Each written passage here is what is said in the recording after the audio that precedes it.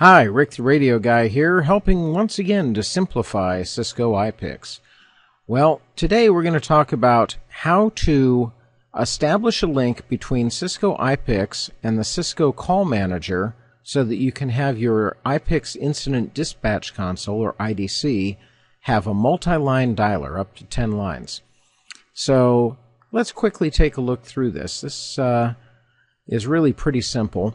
Now, I've already got the trunk line established into the call manager, so I've got my IPI dialing working and the IPICS dialing engine, and I'm strictly going to be adding in the users here.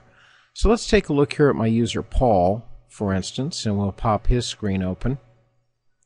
And what we're going to do is we're going to open Paul's Communications tab.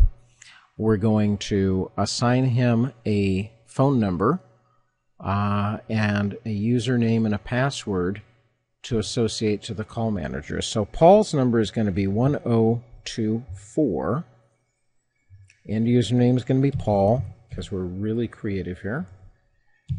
I'm going to make the username and password here Paul also. Maximum current calls, we'll take it up to 10, and now let's hit save. And once those are changed, once those saves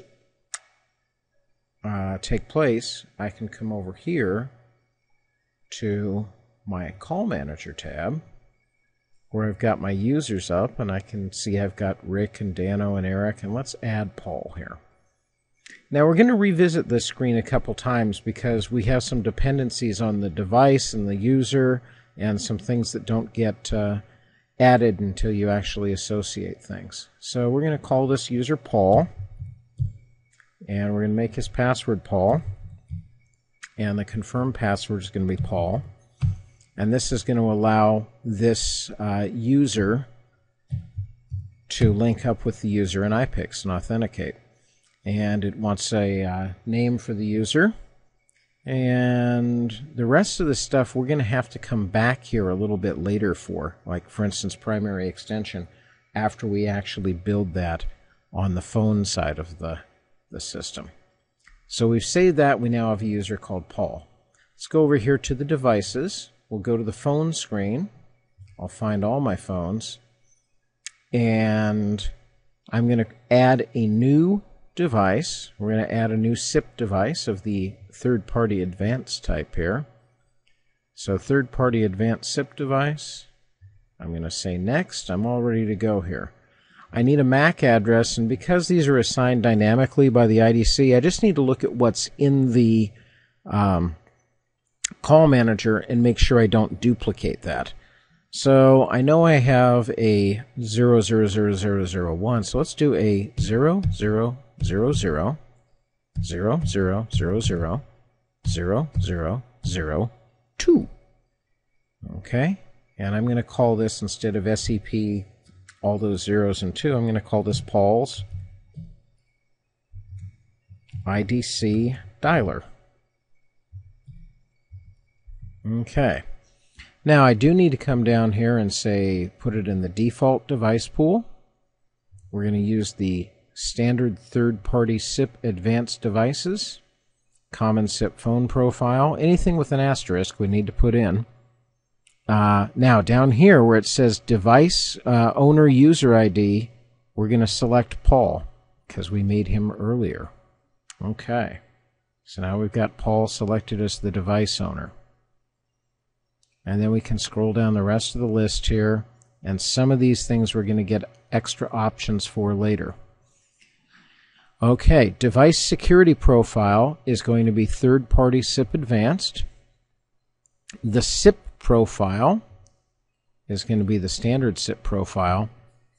And this is the one everybody forgets, the digest user. Now, we didn't build digest credentials because we don't need them, but the digest user is going to be Paul. If you don't click that, this will never register. So now we're going to click Save, and it's going to tell us we have to apply config to make sure those changes take place. I'll go back to the top of the screen here. and it's building my new device, my new phone.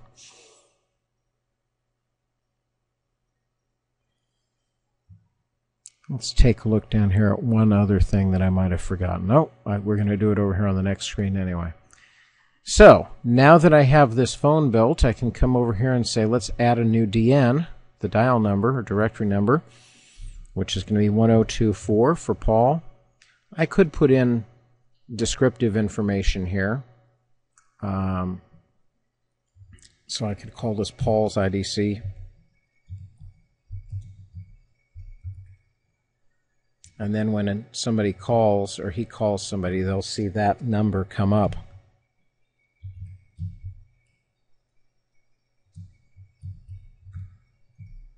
And there we go.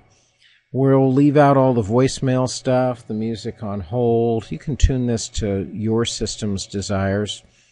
This is pretty much a pretty simple demo system.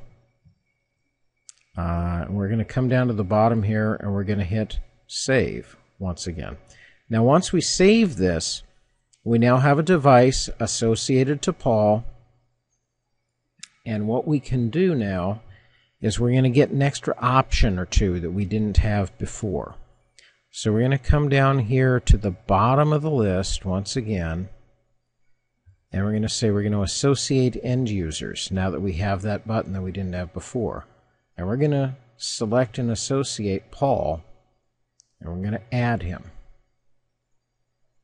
And now Paul's been added. Now from this very self-same screen here, let's go take a look at Paul as an end user. Actually, let's save really quickly. Remember, we're going to have to apply the config to make sure it works. But if I come over here and I say, click on Paul now, we've got one or two more things to do here. Now, this section up here where it's got the IDs and phone numbers and things like that, that's more directory information. But as we come down through the extension mobility, we do have this option here now, directory number associations. And since we made a directory number of 1024, we're going to save that.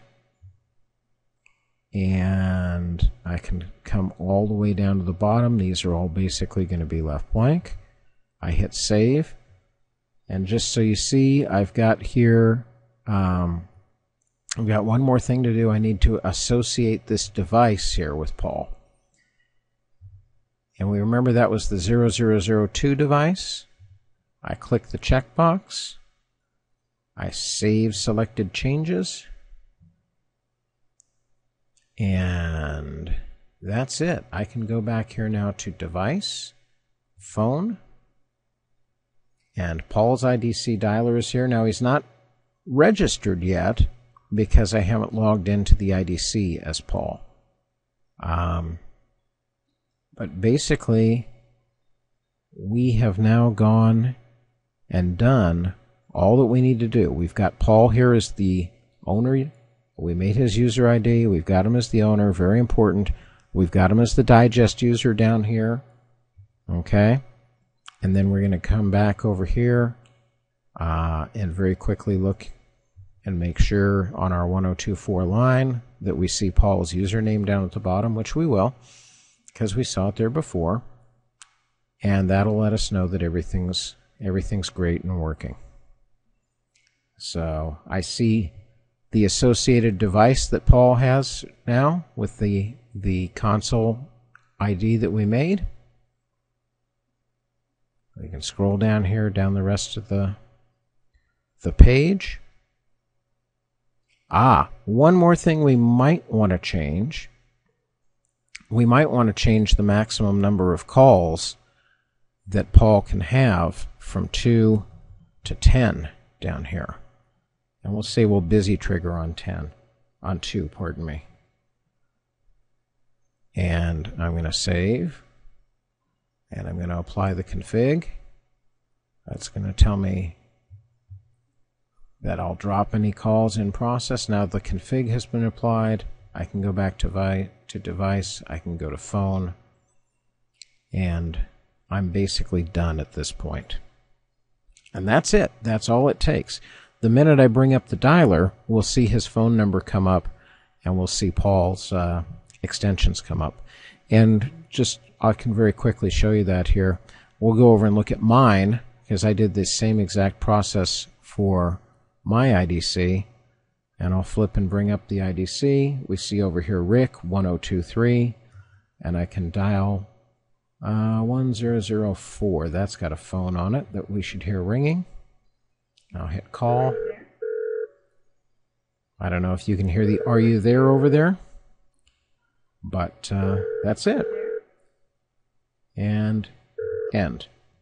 And that's it. That's all there is to installing the IDC dialer in Cisco IPICS. With Call Manager, I'm using 9.1, but the concepts are pretty much the same. Not that mysterious, is it? Hey, have a great day. Once again, it's been Rick the Radio Guy, demystifying and simplifying Cisco IPICS.